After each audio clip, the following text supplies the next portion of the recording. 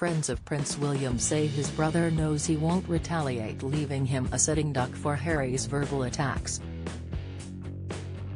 Speaking to The Times, close friends say revenge is not how William rolls, as he is dignified and unbelievably loyal to his family. They say the prince is concentrating on his wife, the Princess of Wales, children, George, Charlotte, and Louis, and the rest of the royal family. In his memoir, Prince Harry has made several claims against the Prince and Princess of Wales, including recalling a time William allegedly attacked him over his relationship with Meghan Markle. The Duke of Sussex said William branded the actress difficult, rude and abrasive. He wrote that William grabbed him by the collar, ripping his necklace, and knocking him to the floor. Harry alleges his older brother urged him to hit back, citing fights they had as children, but Harry refused and William left before returning and apologizing. William's friends fear Prince Harry could continue taking shots at his brother. They said, "He won't retaliate, he never would, because he's dignified and unbelievably loyal. William is a sitting duck because Harry knows he isn't going to retaliate. How many shots can you take at a sitting duck? It's cruel, cowardly and so sad for William to keep taking the punches.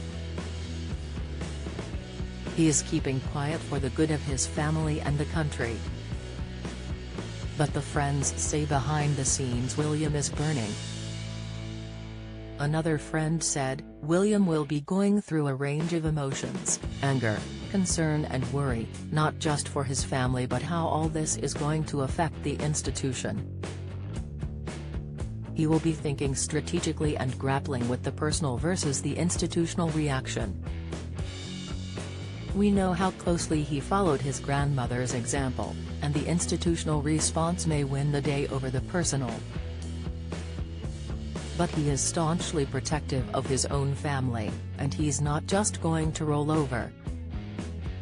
In an interview ahead of the official global release of Spare, Prince Harry said he is willing to reconcile with his family but claims they have shown absolutely no willingness.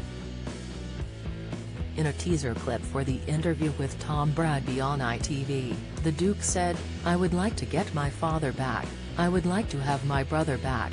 They feel as though it's better to keep us somehow as the villains."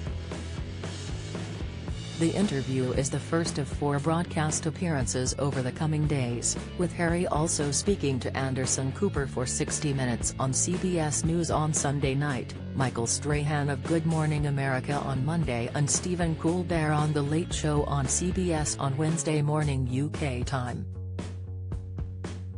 Spare is available to buy from all bookshops and audiobook providers from January 10.